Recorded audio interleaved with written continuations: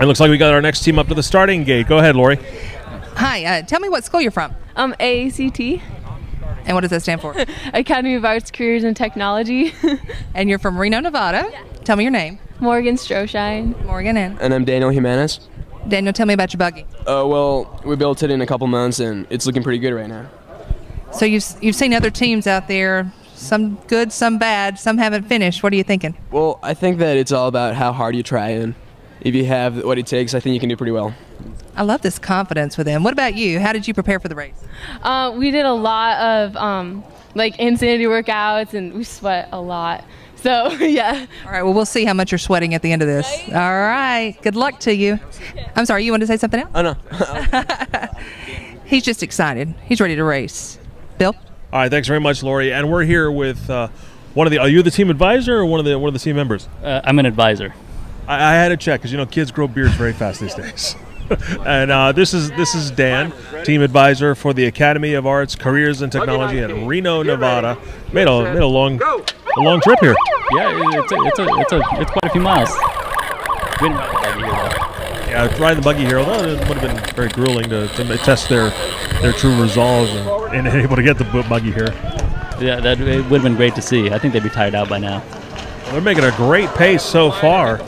Look at that, hitting 20 seconds at the top of the hill. That's been the pace for some of the top Moonbuggies so far. This, at least for race day number 1 here. We think they're going to be pretty competitive. They've been working out, and they're pretty fast. Now, last year you guys came in 11th place with a time of 4 minutes and 29 seconds. And this is the top teams between like number 1 and 11.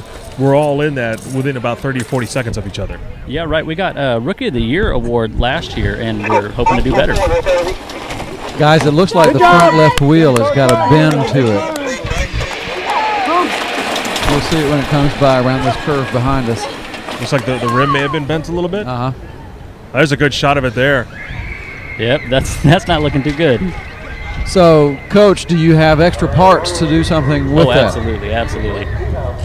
And the amazing thing is, though, it's still going. Yep, I think it'll hold up.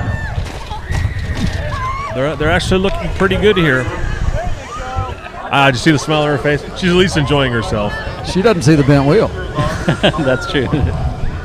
Tell us about your drivers here.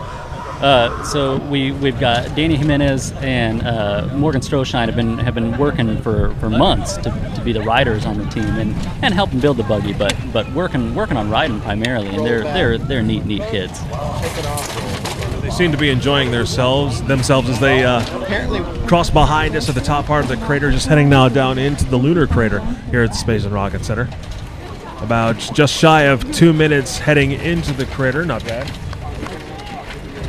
Yeah, I think they're doing pretty well. They're having fun. And hopefully that rim won't bend some more. Yeah, we'll take care of fixing that as soon as we get a chance. We've seen rims bend in half, as we had mentioned earlier on the course.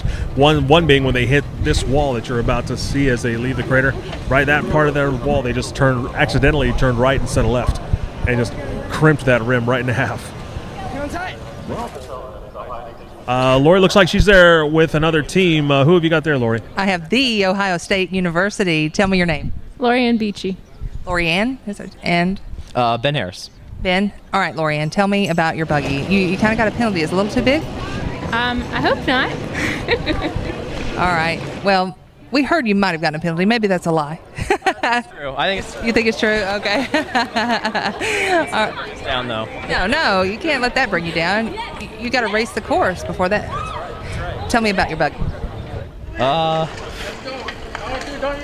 This is it. I don't know. They're at a loss for words. It's hard to talk to these kids at the starting line because they're getting mentally focused for the race. Yeah. But we're going to let them go ahead and take to the course as we see the other team headed back. The Reno, Nevada team is headed to the finish line. So, Bill? All right, thanks very much, Lori. Yeah, it's kind of hard when to talk to a team when they're trying to get mentally focused on racing. They've moved beyond caring what the Moonbuggy's about. They just wanted to race now. But in the meantime, we've got Academy of Arts, Careers, and Technology from Reno, Nevada, making good time here. Should be good enough for at least a top 10 finish. We're hoping so. Yeah. Look at that, even with a bent rim. Made it around the course in an unofficial time of 3 minutes and 38 seconds. You should be proud of that. That's fast.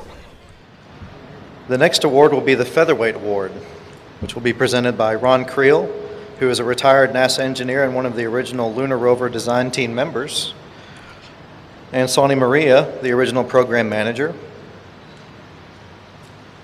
The Featherweight Award will be presented to the lightest weight high school and college vehicles, which have a total runtime, including assembly and penalties, of less than or equal to 10 minutes. For the high school division, the winner of the Featherweight Award is Team 19, Academy of Arts, Careers, and Technology at 92 pounds.